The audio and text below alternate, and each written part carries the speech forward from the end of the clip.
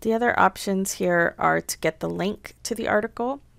If you click on that, there is a link that you can copy and paste, maybe email it to somebody to point them to this article, or if you want to send yourself the link instead by email, what the link will do is redirect you back into the database.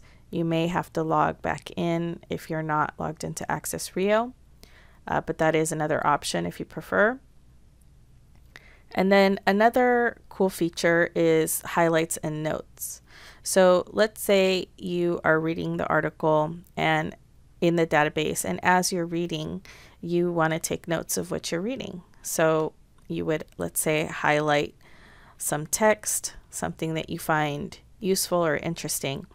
And as soon as you finish highlighting the section that you want to highlight, this menu option appears for highlights and notes.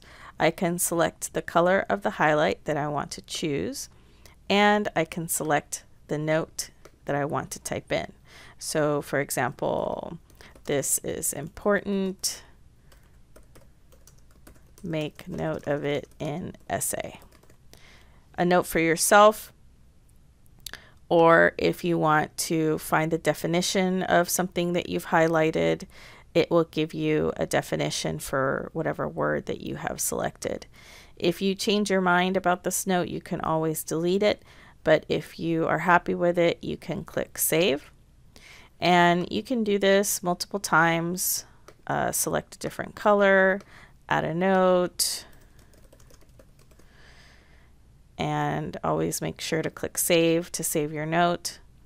And I'll do this right here for define. It gives me a definition.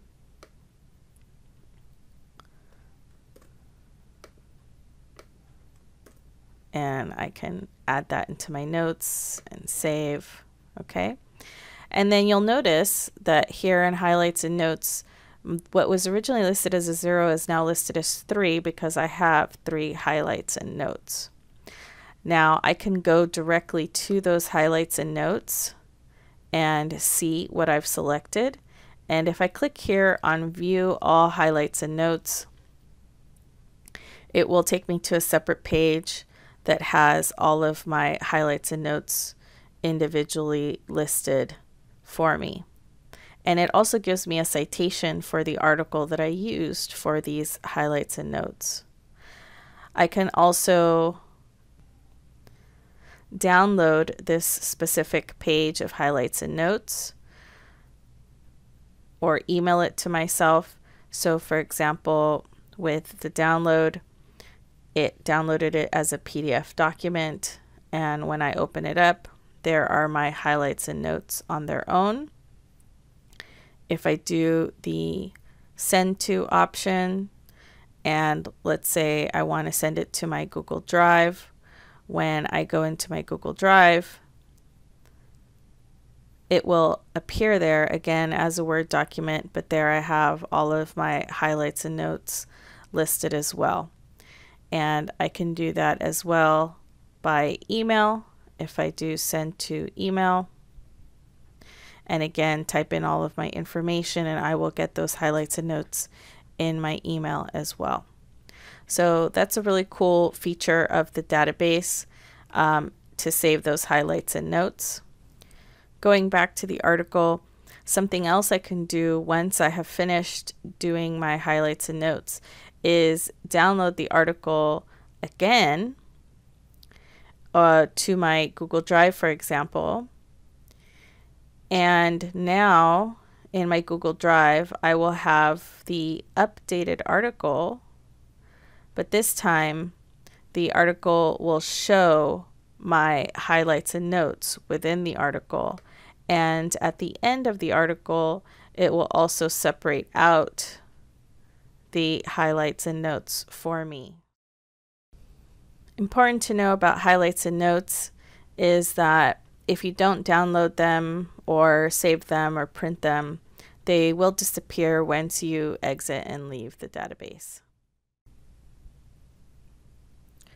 The database also helps you here with a kind of breadcrumb trail of how you got to where you are. So you can always select back to where you started, maybe taking just one step back, going to academic journals, or if you want to go back to seeing all content types, you can do that as well, or going back to your main topic, which was infectious diseases, and it'll take you back to this page here where you see all of your different source types. And something I wanted to point out here was that you will see a kind of snapshot for each of these source types that are listed. You'll see 3 articles that are representative of this source type. So 3 viewpoint articles, 3 academic journals, 3 reference, a couple of images, a couple of audio. So just a brief snapshot of each source type. And you can always dive into each source type by clicking on the source type name if you wanted to.